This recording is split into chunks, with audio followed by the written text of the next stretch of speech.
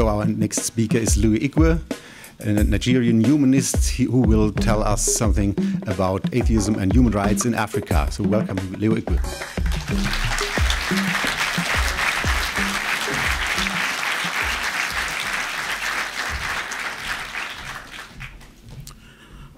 Liebe, glückliche, gottlose Freunde.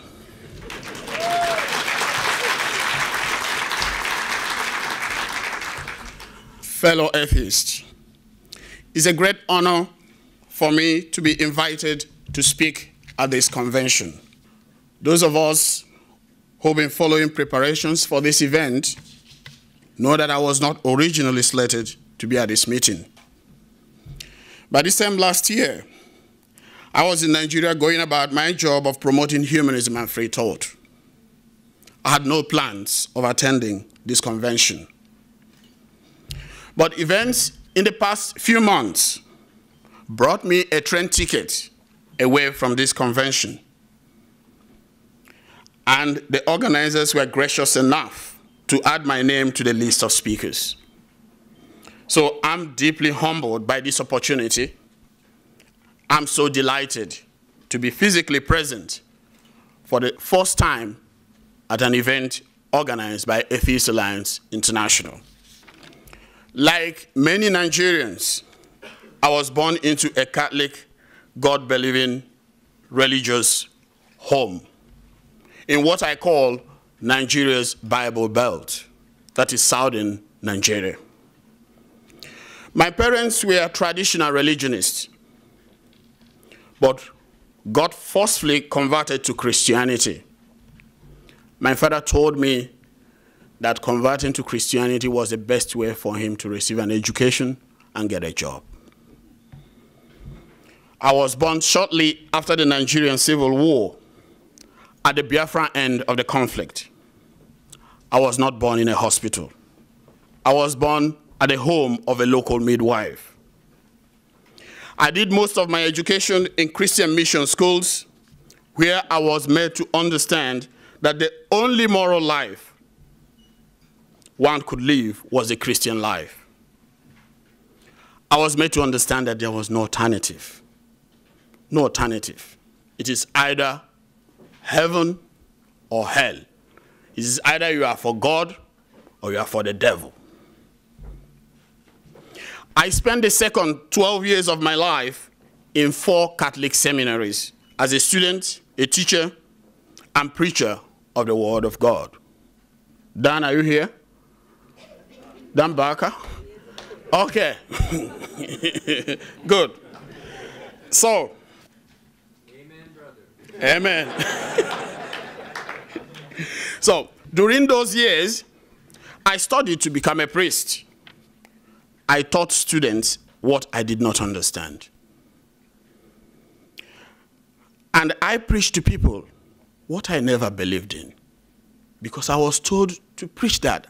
I preached that because I was told to preach that. Because that's the only way you can move from one level to the other. That's the only way you will move, you get yourself ordained. Yes, go and preach, even if you don't believe in it. I found the God idea hollow and the cup of prayer empty and meaningless. You pray, you wake up in the morning. You still don't pray, you wake up in the morning. What's the difference?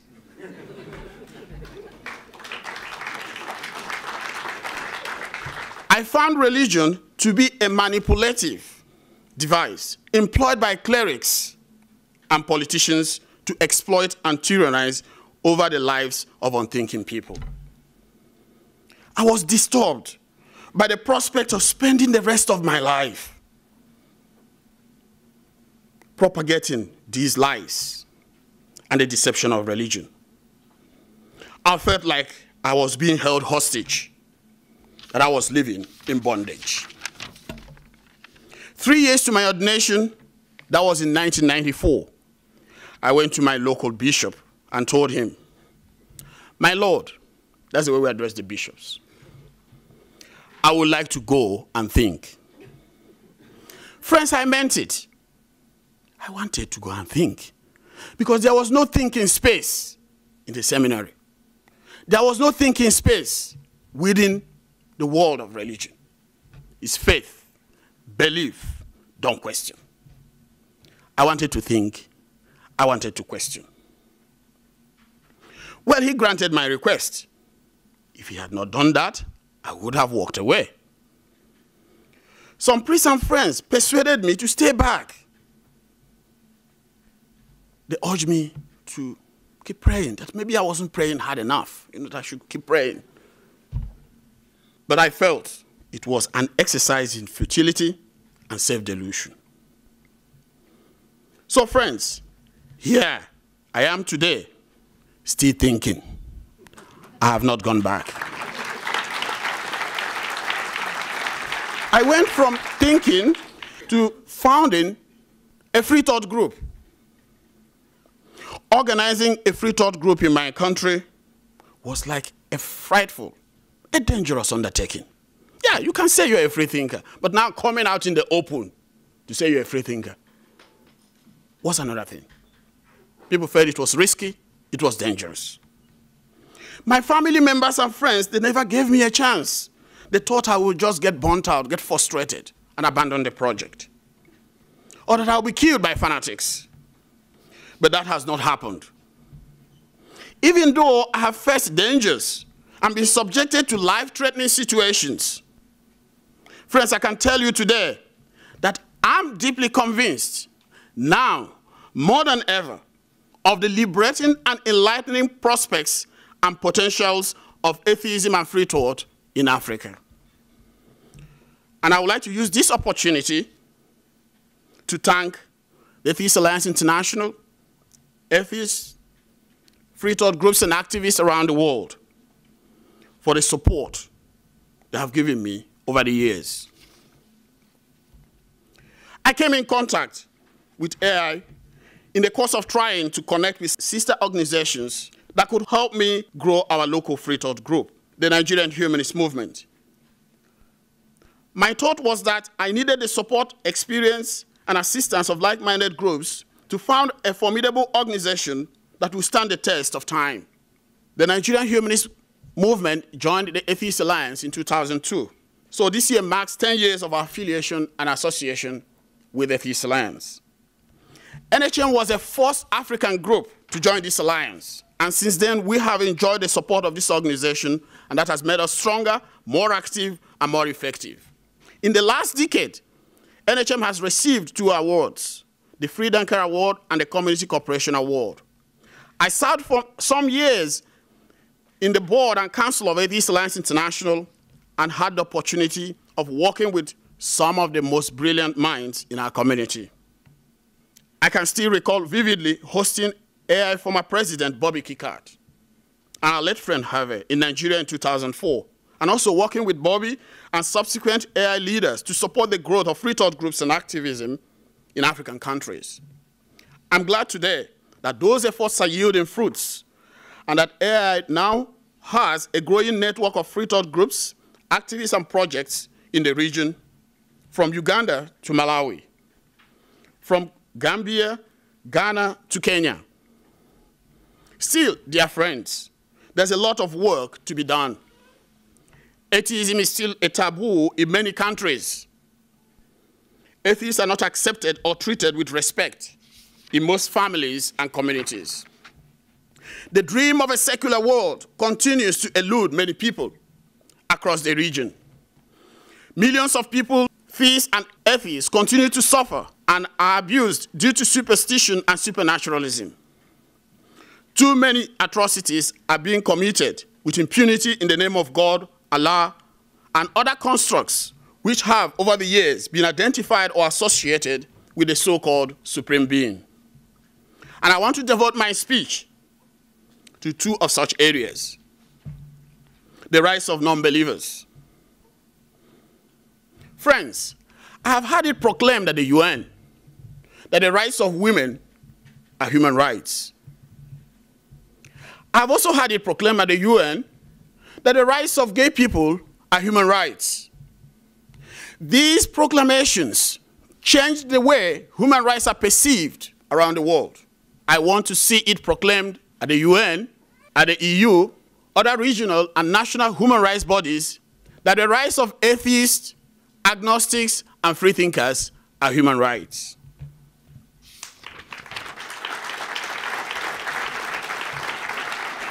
I do not want the human rights of atheists to be implied or assumed, as currently the case. I want it to be expressly declared that the rights of those who do not profess any religion or believe in God, or those who are critical of religious views, are human rights. Why?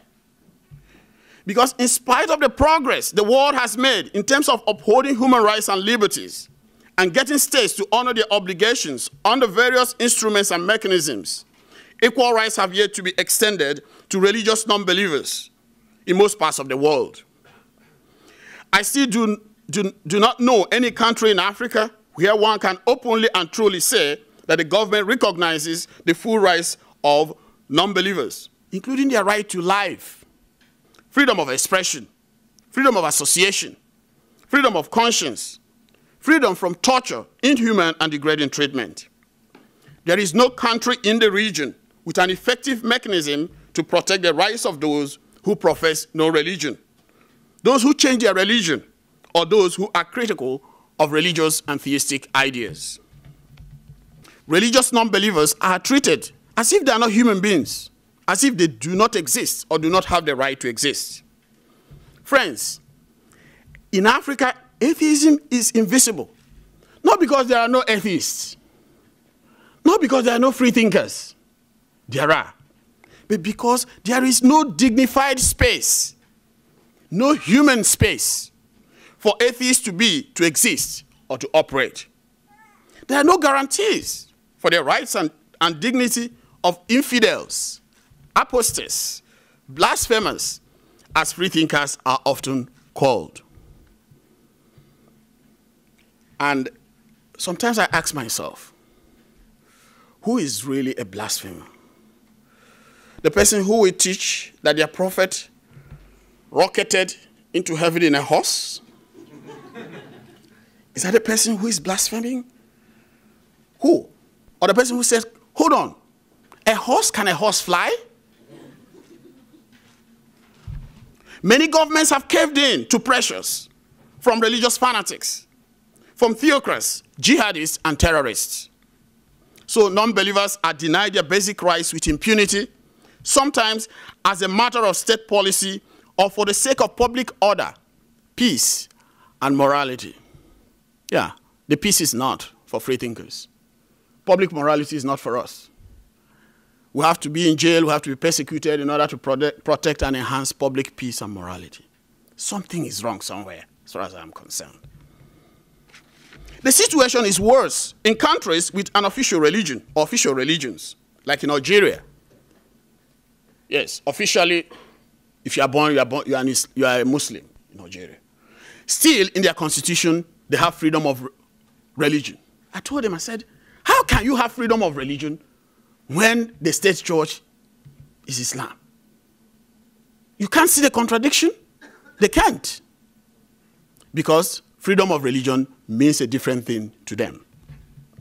Unbelievers are targets of forced conversion, oppression, discrimination, persecution, and murder, sometimes by the states. Many governments pay lip service to freedom of religion or belief.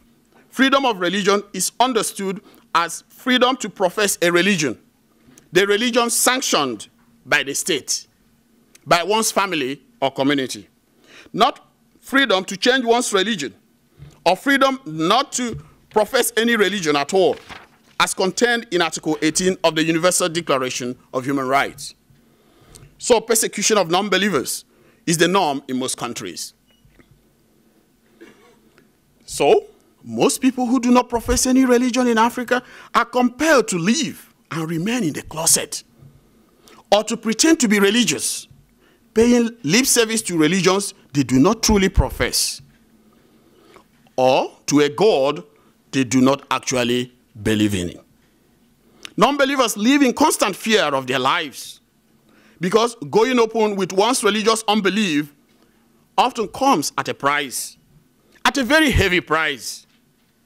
In Africa, by going open and public As a free thinker, one risks being ostracized by families and communities, being persecuted by state and non-state agents, being expelled from schools, or being killed by fanatics who are looking for a shortcut to paradise. As an atheist, one can be sacked from jobs, domestically abused, disqualified from posts, demonized by faith groups, taunted as a person without morality, or portrayed as the enemy of the state or society. In many African states, apostasy and blasphemy are crimes punishable by death and imprisonment. Expressions of free thinkers are often taken to be blasphemies. Hence, free thinkers are legally denied freedom of expression. Free thinkers are treated as criminals, not citizens, as undeserving of human rights protection. Atheism cannot be visible in a situation where the human rights of atheists are not guaranteed. Atheism cannot be vibrant in a situation where to be openly and publicly an atheist or to renounce one's faith in God or Allah is like signing one's execution order or death warrant, as is currently the case in Muslim communities.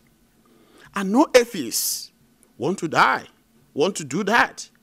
After all, the gods are not there to indemnify us. Friends, we all know that the term non-believer does not only refer to someone who does not profess a religion or who does not believe in God.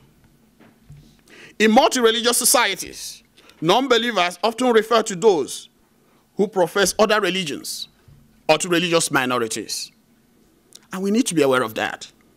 So protecting the rights of non-believers is critical to upholding the equal rights of all individuals to freedom of conscience. In fact, show me a country where the rights of non-believers are not protected. I'll show you another country where the right to freedom of religion, the rights of religious minorities, in fact, universal human rights, are not respected. So we need to get the world to break the criminal silence over the violations of human rights of non-believers. At the UN, EU, Commonwealth, we must strive to get states to recognize and take measures to protect the rights of atheists, skeptics, free thinkers, religious dissenters, and infidels. We must ensure that states that violate the human rights of non-believers or governments that fail to protect the rights of non-believers are held accountable and responsible. Atheists in Africa are looking to Atheist Alliance International to champion their cause and to draw the attention of the civilized world to their plight and predicament.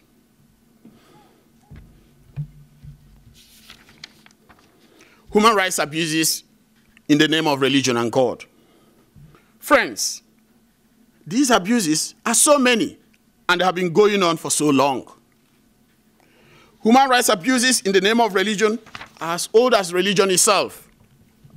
Sadly, due to fear of offending religious sentiments, that is the way it is. Nobody wants to offend religious sentiments because when you offend religious sentiments, we die. They will kill us. States and human rights institutions have failed to rise up to the challenge of addressing these abuses.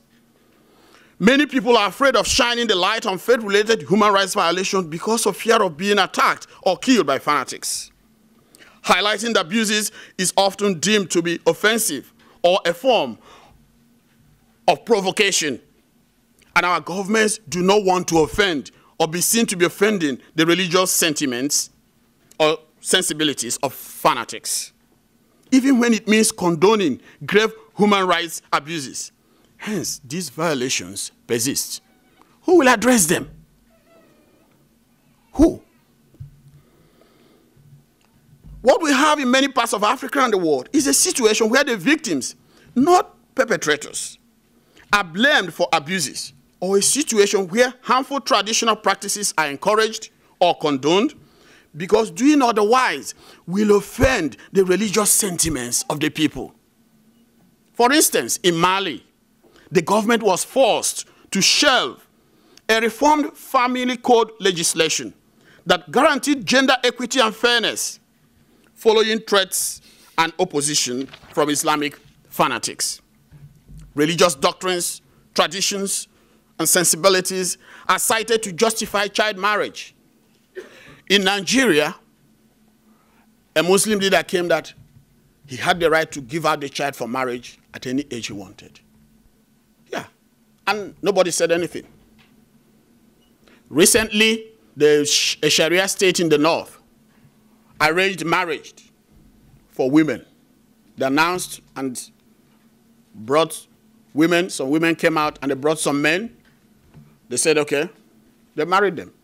And they told them that if they had to divorce, they need permission from the Sharia police. Yeah, so that's the kind of situation we find ourselves. And nobody will condemn or criticize that because it's Islam. It's Islam, it's Sharia. If you say it, they will kill you. So we have to shut up and live under the dark age, whatever it is. Death penalty, corporal punishment, female genital mutilation, the denial of reproductive rights, homophobia, witch hunts, the subordination of women.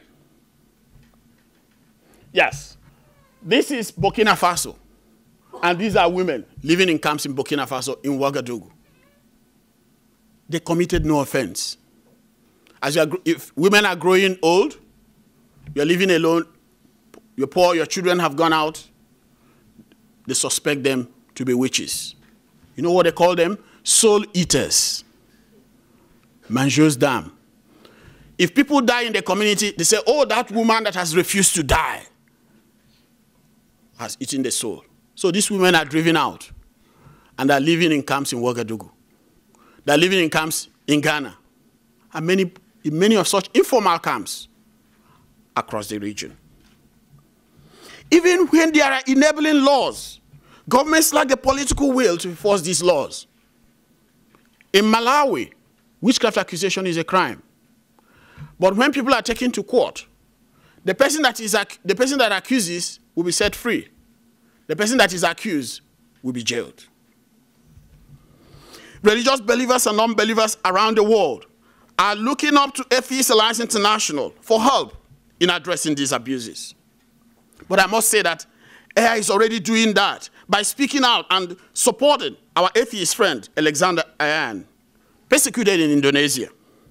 We must send a strong message to the government of Indonesia and to other countries where non-believers are persecuted that AI is watching. We need to let them know their human rights obligations to the citizens, and that if they fail to uphold these obligations, they will be held accountable. AI must not only stand up for the rights of atheists and freethinkers around the globe, but also for the human rights of all who are oppressed in the name of religion or God. There are many, far too many around the world, who are victims of religious tyranny, violence, and exploitation. We cannot afford to look away or turn a blind eye on the situation because they are not freethinkers. That is not in accordance with our vision of realizing a secular world, is it? We must strive to assure all who are persecuted due to religious, supernatural, or superstitious belief in Africa or anywhere around the world, whether they are believers or not, that they have a friend in Atheist Alliance International. They could be writers or artists whose works and publications offend fanatics. They could be women, children, elderly persons who are persecuted in the name of witchcraft in Africa. Now, the little girl there is Esther. Esther was driven out by the father. The mother is late, because the father accused her of killing the mother.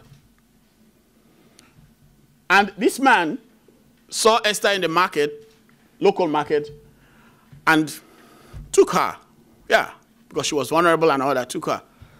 And this man is having sex with this girl. So they alerted us when we were in the community, and we went and rescued Esther. She's in a private home now where she's being taken care of.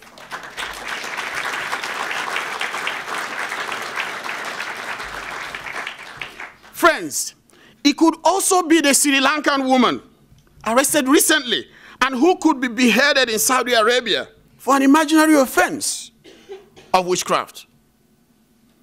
It could be the albinos and disabled persons hunted and killed for ritual purposes. There's this belief that the body of albinos, they need care. They don't need cruelty. And we need to care for them.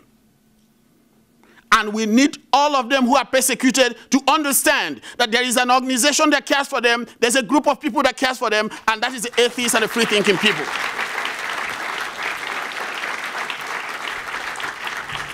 Millions of people across Africa and the world are looking to Atheist Alliance, to the Free Thought Group for support.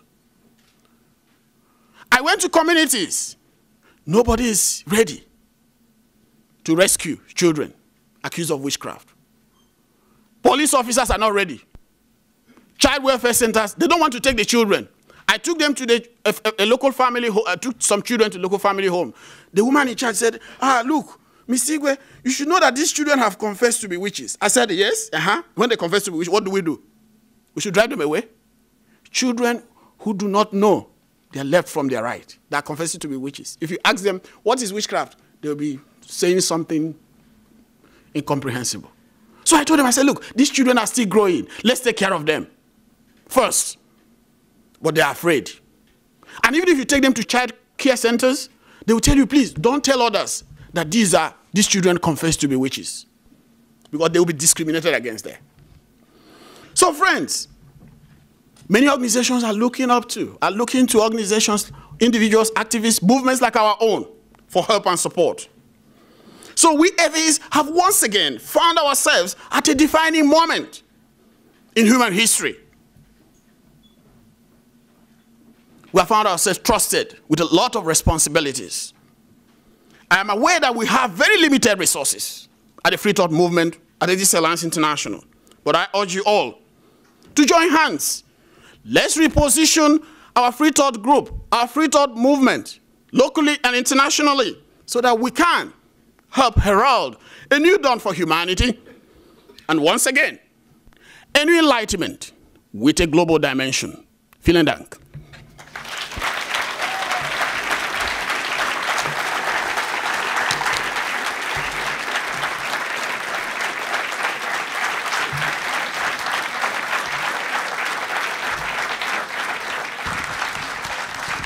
Thank you very much. When you mentioned witchcraft in Africa, this is time to remember a proud woman of Cologne, Katharina Herod, who was burnt alive in 1631. She was a postmaster, and a nun visited her in the post office. And the nun sneezed twice. She thought that this woman has cast a spell on her. So Katharina was accused of witchcraft and then burnt alive after 5 years of trial. But Katharina was not alone. According to Harvard University, more than 100,000 German women were persecuted for witchcraft. Out of these, 50,000 were burnt alive or drowned. You have taken a very timely step of informing the world of this new menace of new medieval ages in Asia and Africa. We must remember each one of 50,000 German women who were burnt alive, and we must make sure that this doesn't happen again in Europe, in Asia or Africa. Thank you.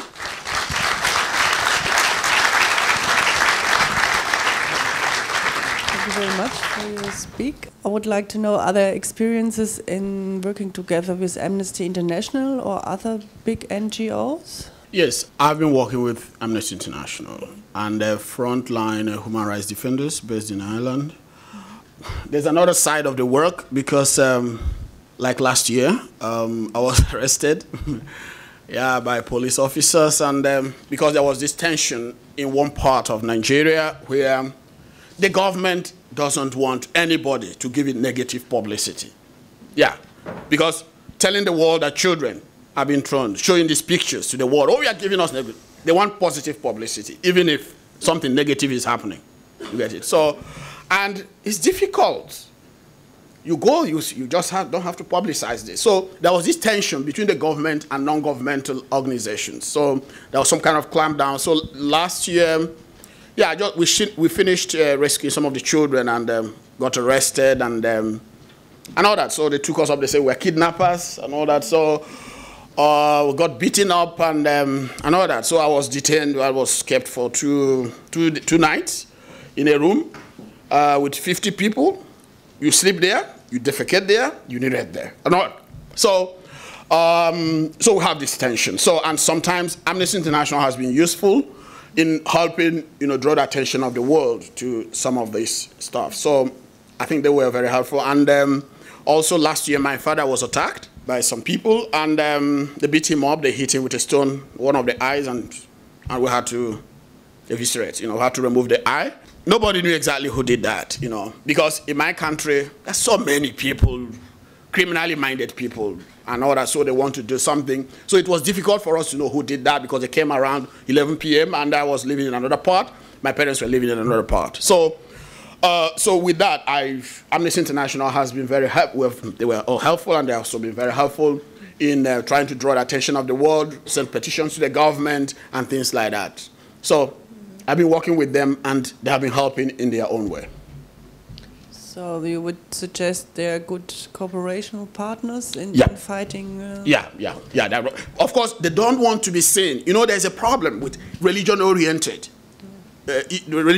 abuses. Because when you want to say, they say, oh, you're against us. You're against African culture. You don't want to recognize. So there's a problem there. So they're treading carefully. Well, I don't want to get into that because I don't want to spend my life criticizing every group. Any group I can work with, within the limits, I work with them. I was discussing with UNICEF. UNICEF said, oh, we still want to respect African culture. What is culture? Culture is you drag a child, you drive a child to the market, and you call the child witchcraft. That is culture? I told that guy, do you understand what you mean by culture? These guys sometimes are ignorant, and they want to keep their job at the expense of even their goal. The goal they set out for themselves. Yes. I was so furious, and I'm still very furious when I remember that argument. It is not our culture. Abusing children is not our culture. Period. So that is a problem. And you see, there's a way you do it. Either they think that, oh, because he's an atheist, or he's a militant, or whatever, you're a fanatic, or they say you're a fundamentalist. They have a way of calling you names. But I don't care. I don't care. Call me whatever name. So that is the issue. And also there is this nice, Europeans want to be nice. Let's be nice to Africans. I respect them. Don't be nice to us. Period.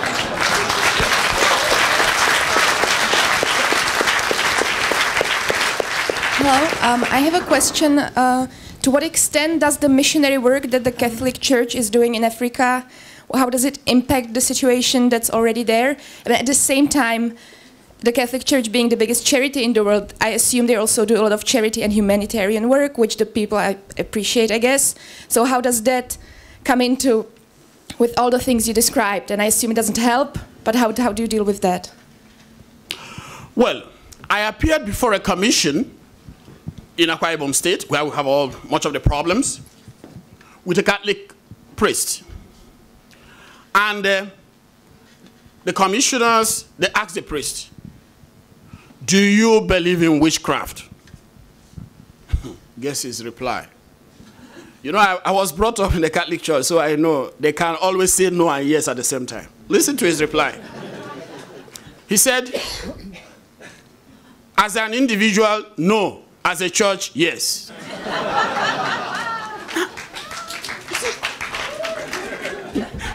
That's one thing I never liked. As individuals, there are different things. When they get to the pulpit, they preach a different thing. And you can't put them together. Like Dan was talking about. As individuals, they're here. In the pulpit, they're here. You say, where are you? Where are you exactly? They're in both places. That's a problem. If I tell you now that part of the problem, this priest will say, no. After all, I don't believe in witchcraft. Do you see it? So that is it. You see, they are part of the problem. let me tell you, any supernaturally informed organization is part of the problem. Whether it's Catholic Church, Muslim, whatever you call it. They are part of the problem, and we have to tell them that. We have to tell them that you are part of the problem. Yes, if you can't tell them, I will.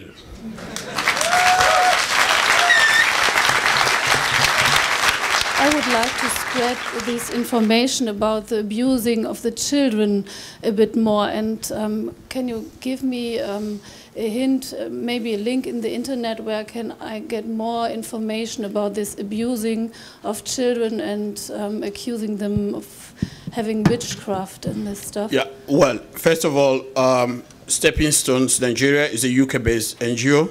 They've done a lot of work in that area. Now, listen. I'm talking like a teacher, sorry. So, many people came to this.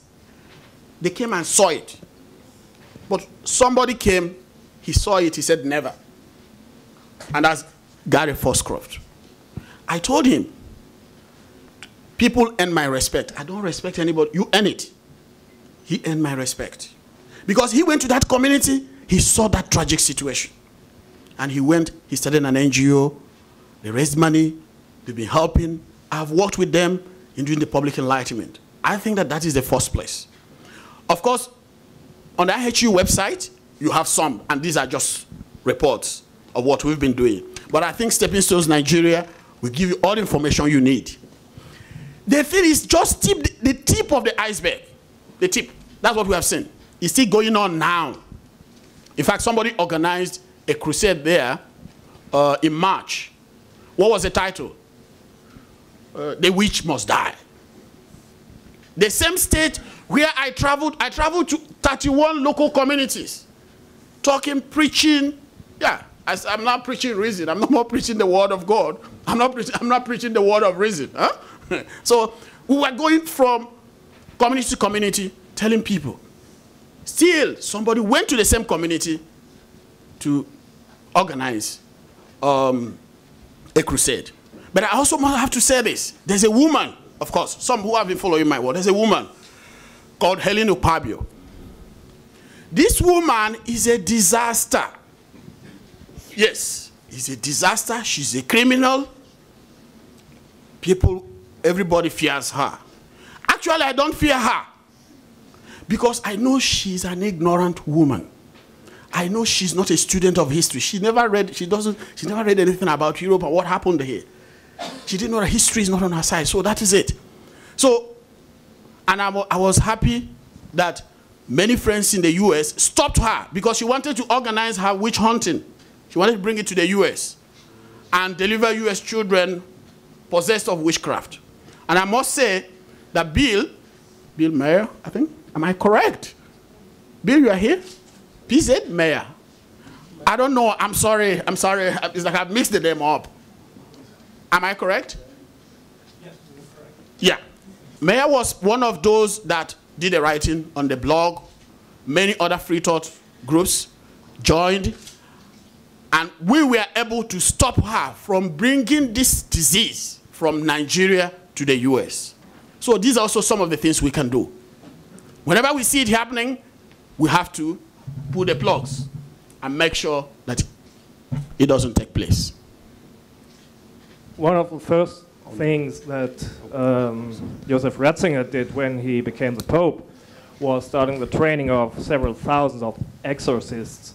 Do you see a direct connection between that tendency in the Catholic Church and the witch hunts in Nigeria, or are these two different things? They are one and the same. Exorcist, what is your work? What are you exorcising? Are these people from the Catholic Church active in Nigeria, participating in these witch hunts? They are active in Catholic Church because in Nigeria, church is a free market thing. Everybody sets up. If you read about the church in Nigeria, you just wake up, you use your garage where you park your car. You use it as a church. You use your living room or what do you call it, parlor, anywhere there's a space. An uncompleted building, you convert it to a church and you start doing miracles and start delivering witches and wizards, you know, and start speaking in tongues. So exorcism, when you are saying it, you are restricting it to the church, it cuts across all the religions. And that's what they're doing now. Everything is demon. Poverty, demon. Marriage failure, everything. Unemployment is demon. So there are demons. Nigeria is filled with demons. Africa is filled with demons. And Africa is also filled with exorcists. So they have a lot of work to do. And that's part of the tragic situation. Thank you very much for this really impressive talk.